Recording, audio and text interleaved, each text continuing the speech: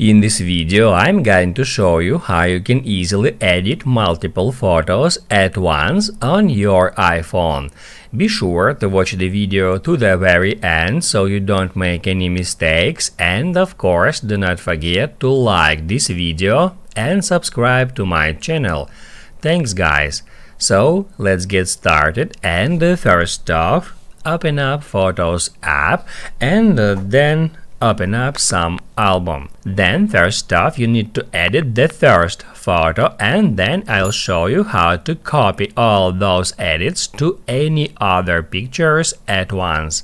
So let me open up first picture, then hit on edit, and then I can apply some changes to that photo just like that.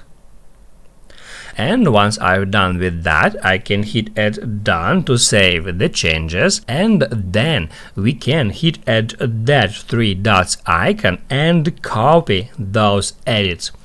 After that we can go back to that album and then hit add select, and then select multiple pictures just like that.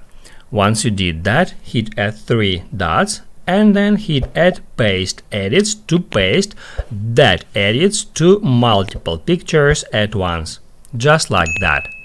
Now you can write down in the comments below if you have any questions about the tutorial, hit the like button if you liked that video, and see you in the next one.